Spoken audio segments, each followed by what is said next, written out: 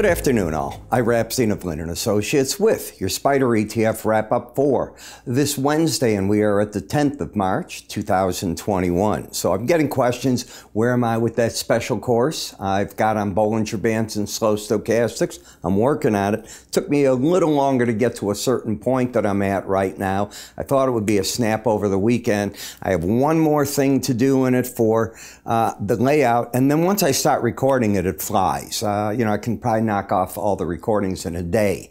It's laying out the sequencing and what the recordings are going to do, so I'm on that. Want to remind you all that I do appreciate as you hit subscribe on YouTube so that these videos come right to you. That's very important. If you have questions, just write to me there. If I can answer them, if the regulators allow me in certain veins to do that, I do.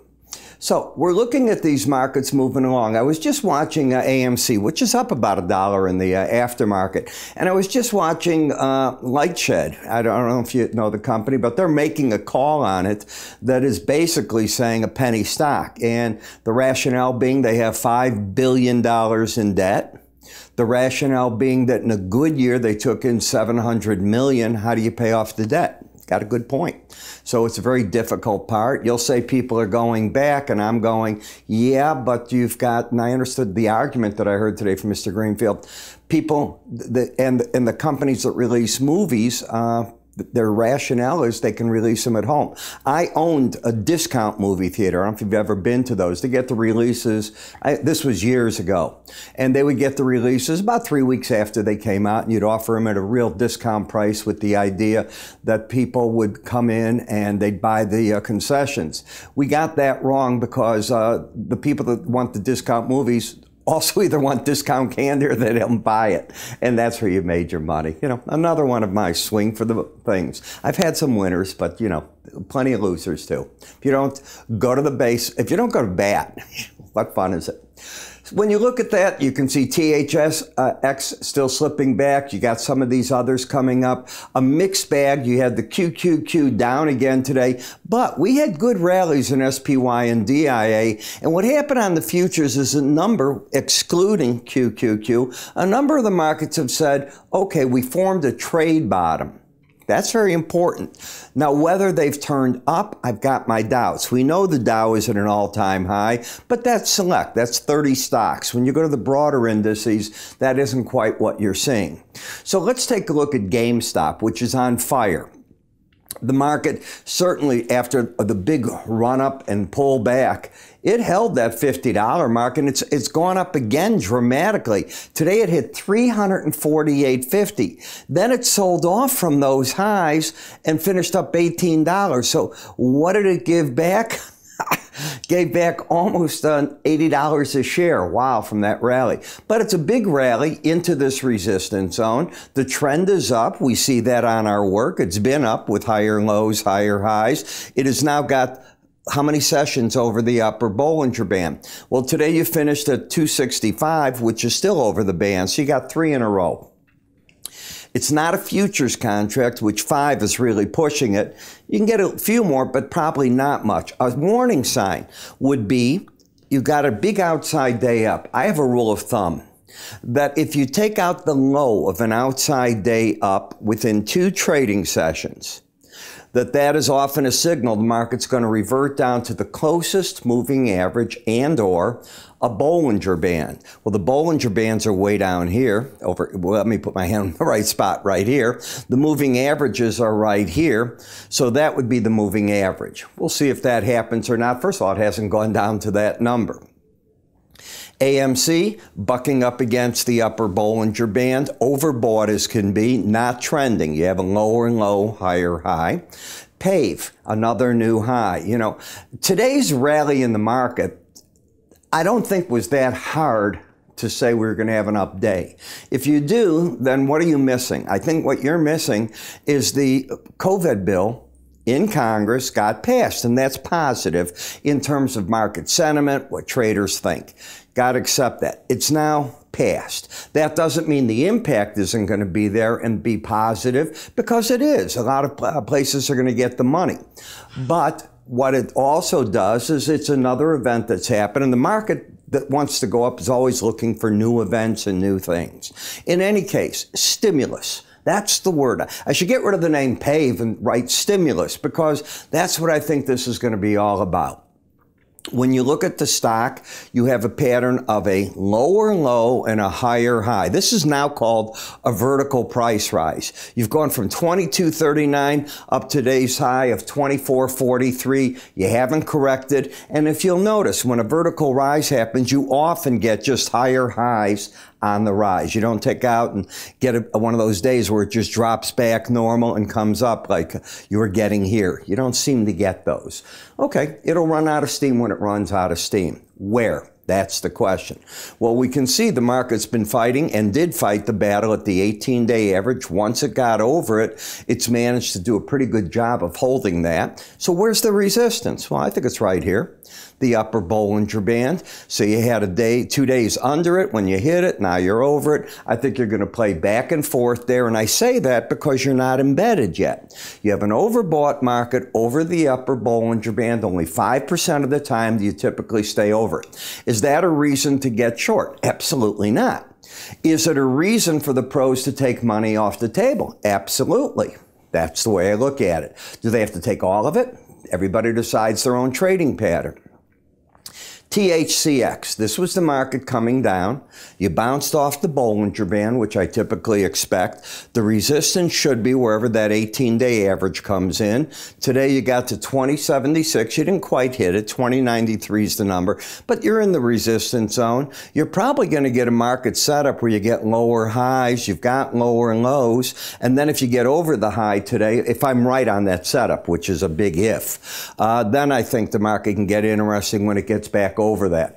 Right here, I think you got a trading bottom and nothing else going for it. No trend. SMH is still very weak. You still have the pattern of lower highs, lower lows. So far, even though President Biden said he's very concerned about our shortfall in semiconductors and the shortages of them and the impact, I haven't seen anything in the government to help this, and the market keeps sinking away.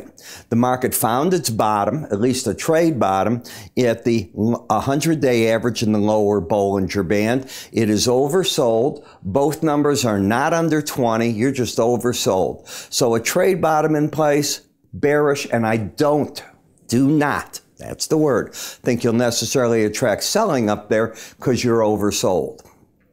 In the industrial sector, well, of course I'm friendly to the market. I think a boom's right around the corner. How could you not? Now you got the COVID relief bill. Every day you go out, there's more people out.